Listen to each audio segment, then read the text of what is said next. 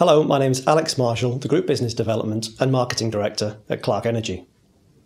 Clarke Energy is an international specialist in the engineering, installation and maintenance of gas-fueled power plants and other distributed energy resources.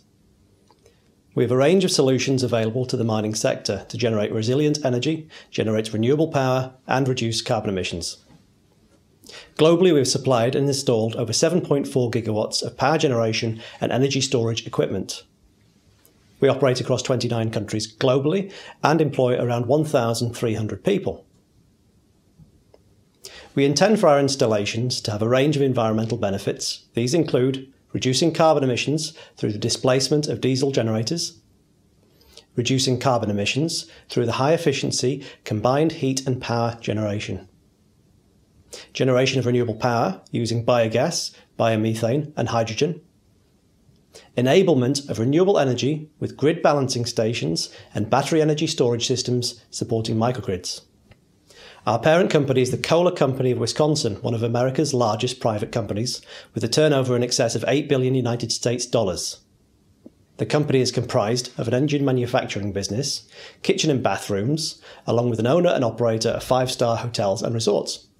The Kohler Company is also the current principal partner of the Manchester United football team. Clarke Energy has operated on the African continent for 25 years. We employ over 150 people across Africa and have sold and installed over 700 megawatts of power generation. We have permanent offices in Johannesburg, Lagos, Port Harcourt, Dar es Salaam, Douala, Tunis and Algiers. Our key customers in Africa are primarily businesses seeking stable supplies of power, often operating in fully island mode operation, isolated from the power supply network.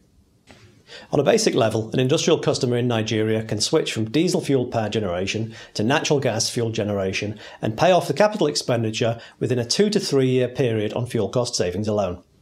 Our experience on the mining sector is extensive, with an installed base approaching 1 gigawatt globally across Africa, Australia, the United Kingdom, the United States and India.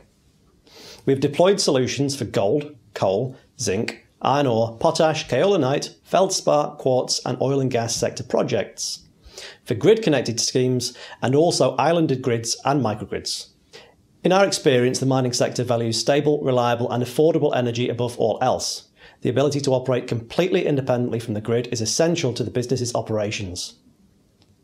Operating on a power island with large elements of heavy loads being brought to bear on the power supply gives challenges we can resolve with specific step loading rates, or with hybridization with battery energy storage systems. We have demonstrated compressed or liquefied natural gas solutions are viable for mines that do not have direct piped gas supply or are waiting for one to reach the facility. An example includes the Abakaliki mining site in Nigeria, which uses compressed natural gas in advance of pipeline gas reaching the site. We also recognise mining operators are under increasing pressure to provide decarbonised power solutions. On a basic level, natural gas gives significant carbon savings versus diesel or heavy fuel oil. However, these generators can operate on completely decarbonised fuels, including biogas, biomethane and also hydrogen. Not only can our installations use imported fuels, in the coal mining sector we have provided numerous projects that recover methane from the mine and use it for local power generation. This technology can be deployed at virgin coal seams, working mine sites or closed mine sites, each having different gas characteristics. The recovery and use of this gas not only helps self-generation of power, it also improves worker safety and reduces carbon emissions.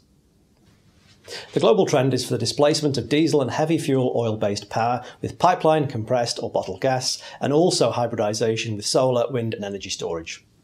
The gold mining industry in particular has shown significant investment in power generation assets in recent years, with Clarke Energy seeing around 250 megawatts of new projects. Recent examples of projects Clarke Energy is working on include the Alinta Newman 2 power station in Western Australia. Here, a large islanded grid consisting of a 14-engine, 60-megawatt gas-fueled power station being built by Clarke Energy is linked to a 60-megawatt solar PV station. A recent major mining development in the UK in a national park is not only able to import and use LNG for power generation to supplement a limited grid electricity supply, but is also linked to a battery energy storage system to help with electrical loads. With the global uptick in commodities prices, we are also seeing an increased investment in associated African industries too, such as the furnace gas sector. There is once again a demand to increase capacity at local ore smelting facilities. The Tronox Namaquasan smelter is an example of a South African titanium dioxide plant that utilises gas engines in combined heat and power configuration to generate both electricity for the plant's operations and also heat to support the smelter. The gas being used here is historically a challenging waste gas consisting of 20% hydrogen and 80% carbon monoxide. Utilisation of hydrogen for the mining sector is also becoming more bankable. It can be used in INEO's Yambaca gas engines for both base load and backup generation if linked to a local electrolyser. In summary, our experience of the mining sector related power generation is becoming more and more diversified and moving away from diesel-based power generation.